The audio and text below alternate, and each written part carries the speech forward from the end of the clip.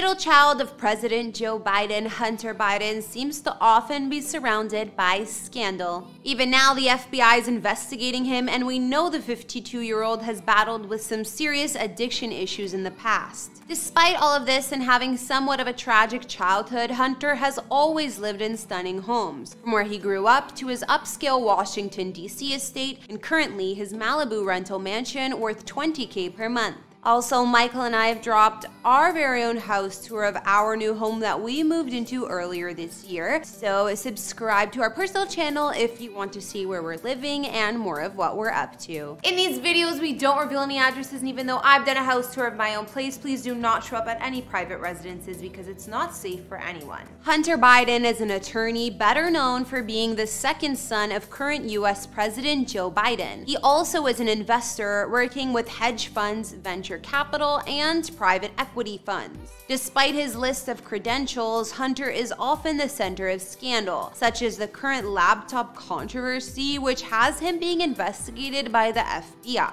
But that's not what this video is about, and today we'll be focusing more on Hunter's real estate over the years, including his current Malibu rental mansion he's living at with his wife, South African model and filmmaker Melissa Cohen, and their infant son. His home also boasts an art studio, which Hunter had apparently been putting to use working on his paintings. Hey guys, it's Kara the Vampire Slayer back with another exclusive house tour here on Famous Entertainment, and this one checking out the homes of Hunter Biden. Don't forget to like, subscribe, and hit me up on Instagram to chat, and now let's get into this video.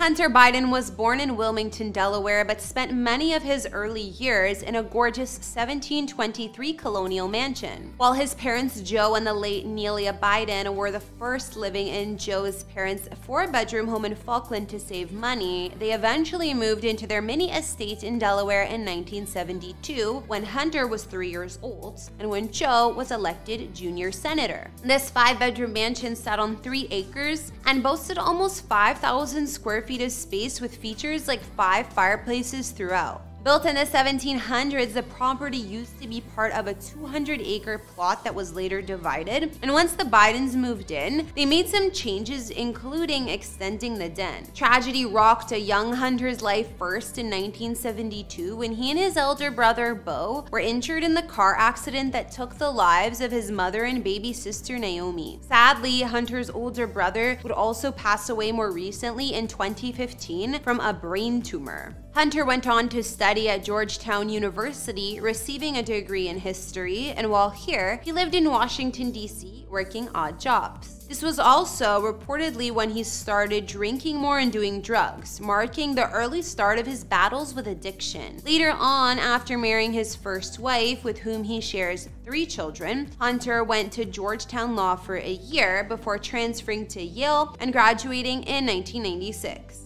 From then on, Hunter's career became closely intertwined with his father Joe's politics. Much like his father, Hunter also bought a historic estate in 1987 in Wilmington, Delaware, with the original home dating back to before the Revolutionary War. After renovating this home, he would sell it later for nearly double what he paid and move to Washington, D.C. with his family into a rental home. When he officially became a lobbyist in the early 2000s, Hunter would move again, this time back to Wilmington, to be closer to the rest of the Biden family while commuting to Washington for work. In 2006, Hunter ended up purchasing a $1.6 million abode in a posh Washington, D.C. neighborhood, but it was reported that because of this, he was having some financial issues. Apparently, Hunter didn't have enough for the down payment and took out a mortgage for 110% of the purchase price. Picturesque family home was spacious and a well-kept colonial-style spread with a wraparound driveway and tree-shaded lawn. Located in northwest Washington, D.C., Hunter's former house had 4 floors, along with 4,390 square feet of space throughout, with 5 beds, not including the lavish master suite. There were also 5.5 baths, 3 wood-burning fireplaces, and custom upgrades. Common spaces in the home were spacious and comfortable, including the grand living room, formal dining room, and eat-in chef's kitchen. The kitchen was nearly all white aside from the stainless steel appliances, touches of gray in the center island, and hardwood flooring underfoot that ran through most of the home. Here there was also a picture window overlooking the grounds as well as a cozy banquet dining nook.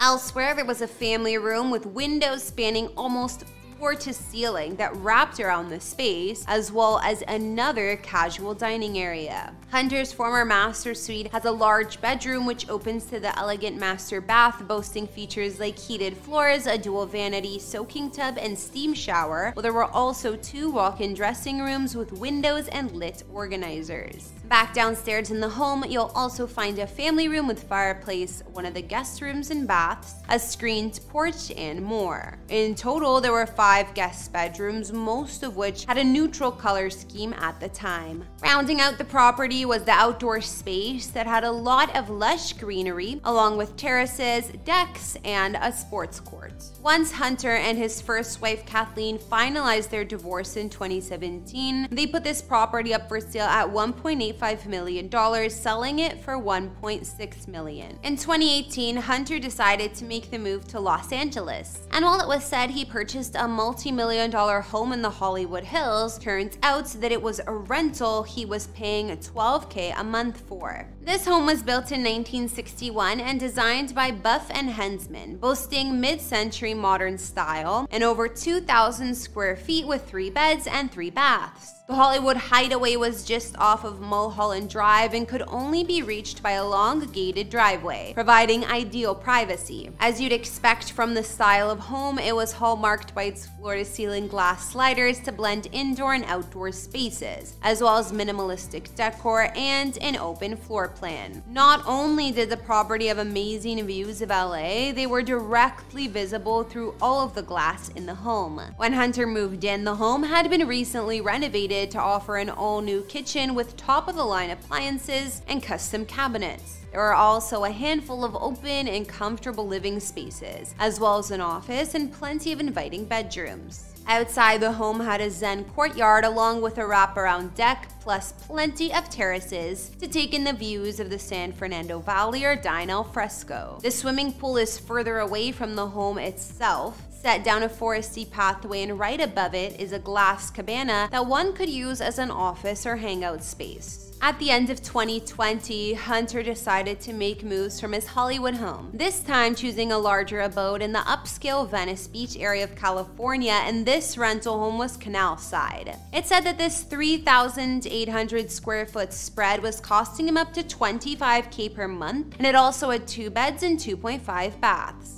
Interiors boasted a fresh, all-white color scheme for the most part, and it was even more noticeable on the outside of the home. There were open-plan living spaces, along with a 25-foot-high ceiling in the main room, and in common areas, like the kitchen and dining room, there were pops of brown, beige, and red. Both of the bedrooms here were large enough to be primary suites, and each had a large spa-style bath attached, while one had its own airy lounge space that led to a petite courtyard with plunge pool. Then, the other bedroom spanned across the whole top floor of the 3-level property and was complete with a sauna and spiraling staircase up to the rooftop terrace. While that home was lavish and all, since 2021, Hunter's current pad has been a rental in Malibu that costs a reported $20K per month and has its own art studio. He moved into this home with his current wife Melissa and their infant son Beau Jr., and the spread offers up 4 bedrooms and 2.5 baths. Hunter claimed that he wakes up at 5 a.m. each day, stops in the kitchen to make himself some coffee, then heads to the garage, which is where the converted art studio is, as well as a table for his paintings. Hunter's newfound career at the time as a painter likely made this art studio feature quite the selling point. The garage studio has a brick floor as well as a skylight.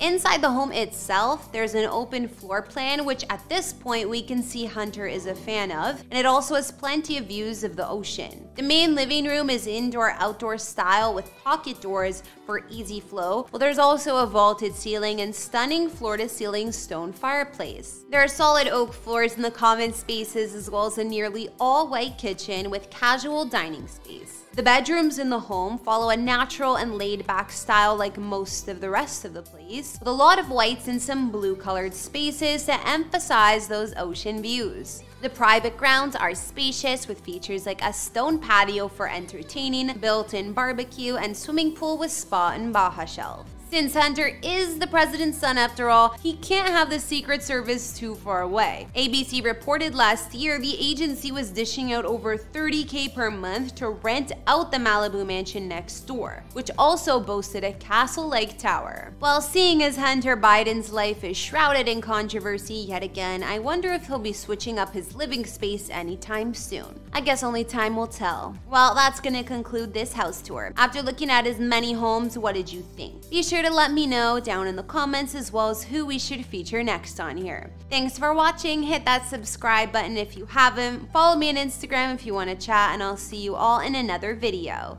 Bye!